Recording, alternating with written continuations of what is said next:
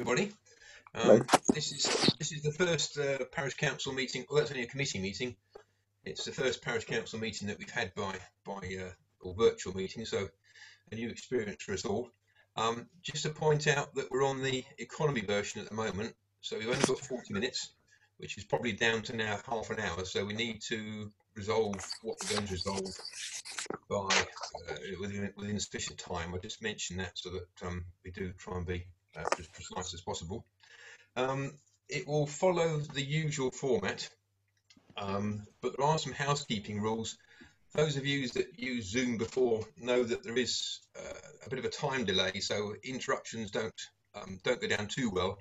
You then get the sort of who's talking next. So if you can let one person finish and then join in, and it's probably best if you press the mute button, because if you cough or something, it'll probably think you're going to talk.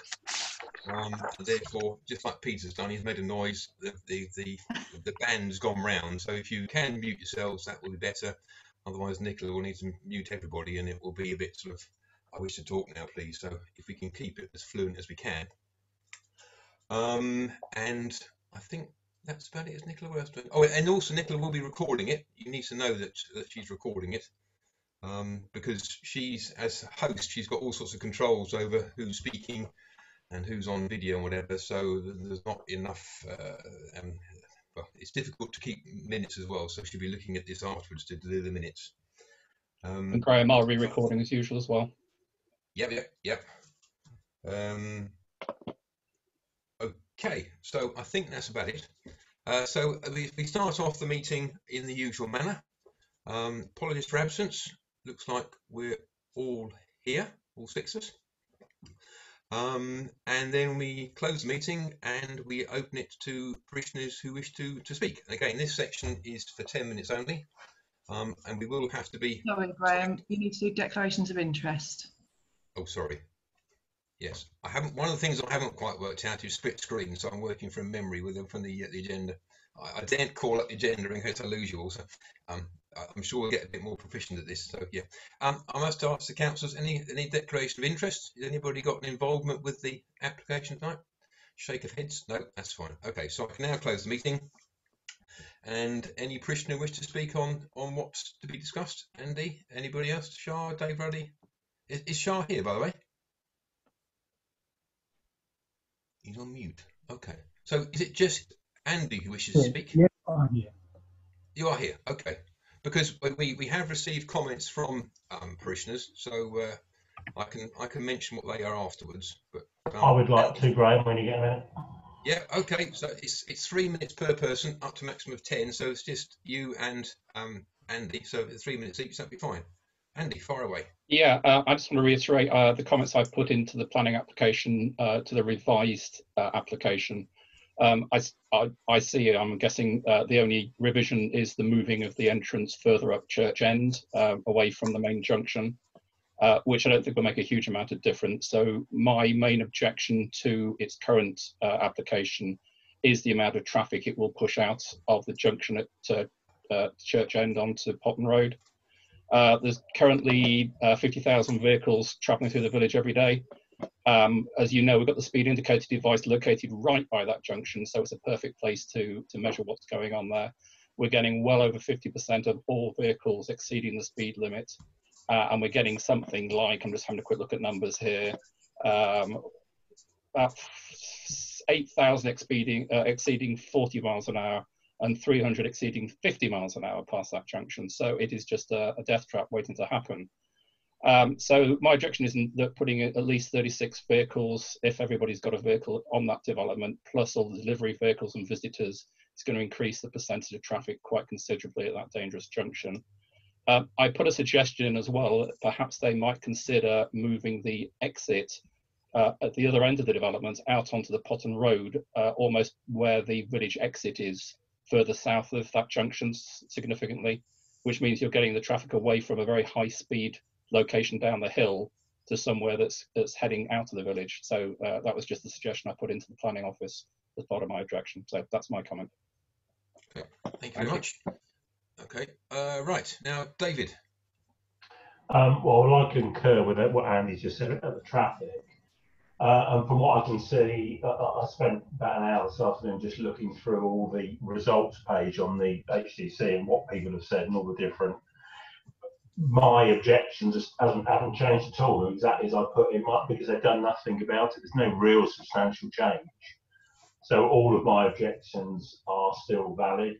The only thing I would say is that about the surface water, I was interested to read other comments on the HTC website, what people are saying about that surface water, and it is about surface water, not flooding.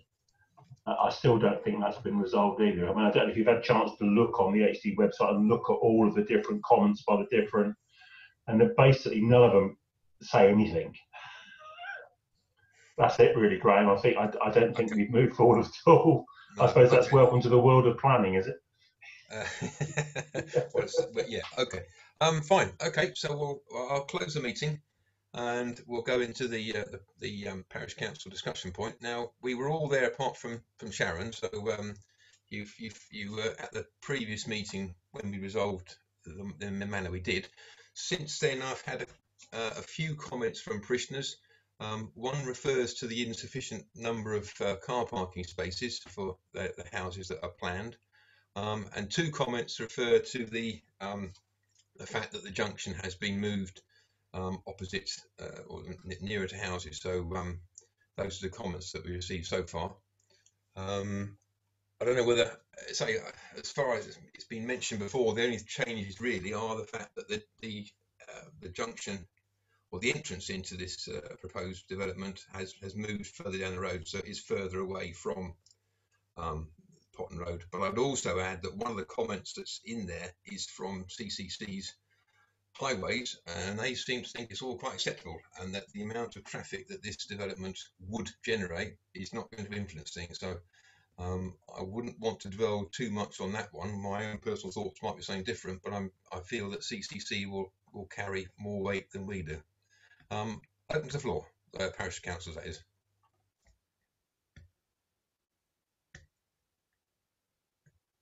Hi, sorry, this is Shah speaking. Shah, I'm sorry, we're in closed session now. You're going to have Sorry, to listen. Apologies, I'll click the wrong button. Apologies. Okay, thank you. May I? I've unmuted. Can you hear me? Yep. Okay. So I also spent some time this afternoon reading through, and the proposal that is before us is purely about the change of access to the site. It's not about the development. The Cambridge County Council say, yeah, it's all right, but they have to widen the entrance of Potton Road, of the junction at Potton Road, 5 metres. But no matter how many times you turn the barrel of a kaleidoscope, this is not the actual thing is not what the village wants, is it? We've had comments, the overriding number of comments about this proposed development is that it's not what the village wants. It's got no benefit to the village. It falls outside the village, the local plan. It's only for the benefit of one set of people. It's not for the benefit of Hilton. And we should write back to HTC and say our views haven't changed. And, you know, no matter what you say, tweaking access does not address the issue that we don't want the development. Okay, thank you, Peter. And you had your hand up. To reiterate that and to say that the response that we sent previously, which was all about the local plan and the extent to which this development doesn't meet requirements, for me it seems like a no-brainer. Slightly shifting that access point and widening the exit entrance onto Potton Road potentially is worse. But and nevertheless, that's only one aspect, because we actually raised a number of things related to the local plan, so they still stand. Okay, thank you. Does anybody, other parish councillors, wish to say anything? Kieran? Oh, sorry, I didn't. Sharon, I saw you. I saw your hand was there. I wasn't too sure whether you were having a scratch. Sharon. Yeah, I've also written to HDC opposing the scheme. I mean, to me, it's overdevelopment of the site because the parking will be a massive issue, because there will be at least 40 cars in there, because some families will have 3 vehicles. And also it's just so dangerous because of the exit. Even though they've moved the access, to my mind the road is actually even more narrow there, and there's quite a dip in the road, and I just think it's overdevelopment of the site. I think, you know, maybe if they wanted to build, I don't know, 3 to 5 houses on there, that might be acceptable, but 18 is just it's not in keeping with the street scene, and all of the houses down that road are individually built on that side of the road. There's no kind of great massive semi-detached houses along Church End at all. So I just think it's completely they're compacted in, and it's going to cause traffic chaos at that end of the road. It really is. Plus the main road, I think Andy's suggestion of, if there is ever a development, the exit being on the B1040 is probably a good idea, but I don't know whether highways would agree to that. So but I have written to HDC as well, so that's all I wanted to say. Thank you. Thank you. Kieran, do you wish to speak, or is it yeah, no, just to yeah, I agree with everything that's been said here. Just from a parish council perspective, it does seem that the local plan is our best way of, it's our strongest lever to try and make you know, our concerns known. The things in the parish plan that we've already identified for this development completely contradicts are the things I think we should try and stick to, because it is absolutely you know, you can't really argue against it. There are things like the small settlement clauses, the countryside bit, LP10, design context, amenity, all these things are completely at odds with this development proposal. So if we can stick to that and not get too scattergun over our response, I think we would stand a better chance of halting this. Okay, thank you. Rob, you don't have to say anything, but you're the only person that hasn't said anything, but if you're happy to go along with I'll quickly chip in. I'll just again reiterate, I think most of the key points have been made. So I agree, we need to represent the village on this, and you know, it's clear that people don't want this proposal to go ahead for lots of reasons. I think we've got to be realistic though as well to I can't remember who made the point, but Cambridge County Council have given their view and deemed some of this access problem as acceptable. So up for us to go and say it isn't, probably won't, it'll fall on deaf ears. So I think you're right, Kieran, we need to go back to the things that are very clear that this contravenes, and I think, you know, density is one, the closeness to other houses around it on that side of the road in particular. I think there's only 8 houses on Church End on the south side, so to put 18 on additional is quite a substantial change. So I think those are the type of things that are going to have more influence than just saying we don't like the access, when CCC have almost said it's not such a problem. So I think we could probably highlight we're not convinced, bear in mind the data we've got around speeding maybe, but I think to focus on the bits that are relevant and we can clearly say contravene policy are going to probably be carrying more weight. Okay, thank you very much. Okay, so based on that, I'm going to propose, well, obviously the comments that we made, I think it's going to be that the parish council is not in favour of this development. It's a question of how we send our response back. I don't know how many of you have studied the letter we sent back last time, but the planning detail was at the top of the first page or two, and then we mentioned parts of their planning application, and we mentioned traffic. Now, it would seem that if we just take off the traffic bit and the parts that they've made in their application, that we were focusing on the planning matters, would that be acceptable?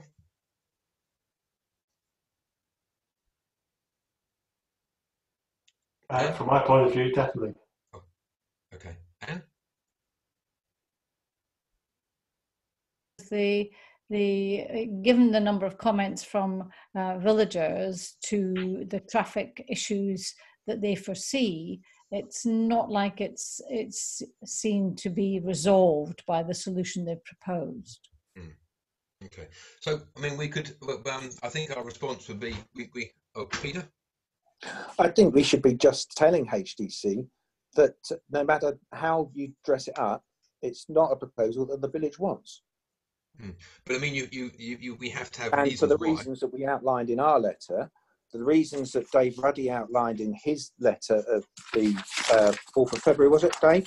Something like that, I believe. I've got the date down here somewhere. 11th of February. He's not allowed to talk and to nothing's changed. Just because you've moved access does not change the fact that we don't want the proposal. Thank you very much. But I say we have to respond in matters that sort of are planning speak.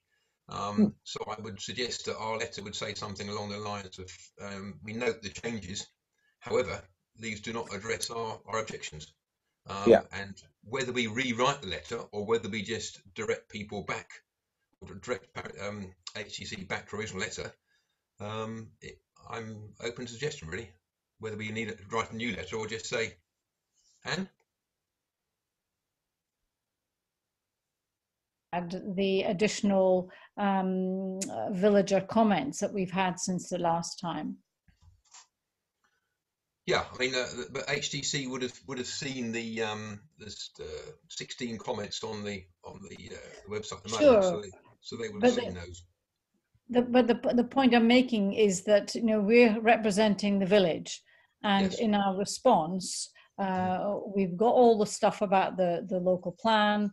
But in addition, we have a number of villagers local to that area, some of them for sure, who don't agree or foresee issues, rather than agree with this change having made much of a difference. Yeah. Okay. Okay. So I mean, I'm not too sure how to propose this, but I mean, in essence, I would propose that we have a letter that goes in, noting the change to the entrance, but that fundamentally our objections remain. Now, it's been difficult to write a letter publicly now, so if you're happy for myself and Nicola to compose something based on what we've seen or what we've heard tonight. I mean, the letter, it was a similar matter to last time. The letter was composed 3 or 4 days after the meeting, and I think we were generally happy with what went in. So if you're happy with that, I'm getting nods, so I'm going to propose that. Can I have a seconder, please? Second, is that Anne? You seconding? Yeah. Yeah, Anne seconding. Yes. Can I have a all in favour? That's the way we go from the council. Yes. Raising of hands, Kieran. Fine, that's unanimous. Okay, thank you very much. Sorry, could I just say that obviously there is another parishioner on this chat called Shah, and I think they were trying to say something, but I'm not sure whether they understood that the part of the open and closed meeting. This is one of the issues with the meeting that we're doing. I mean, luckily this is a planning meeting rather than a full one. Yeah. And it's following on from previous comments and things. So I have mentioned what Shah was saying about the entrance, because it's actually the entrance is closer to his property. So that's the part that was being addressed. So we will. Oh, right. So after this meeting, I think we've kind of finished now, Nicola, haven't we? We've done the legals. Yeah. One point, could I just say, can we remind any parishioner that's watching this meeting that if they have objections, they should lodge them at Huntingdon District Council on the website, please. And perhaps I've mentioned it to the guy who wrote to me, because we're not the decision makers, are we? People need to write and put those legal comments on HDC's website. Yeah. Okay. Well, thank you very much. I'll close the planning meeting now, but I would just say that as it's our first one, I'd be happy to receive feedback, just to see how it's gone and how it could be improved. It is a totally new experience for myself and hopefully for everybody else. So if there's any sort of comment that how things can be changed or improved, then I'll treat them with the necessary appreciation. Okay. Graham, am I allowed to comment or not?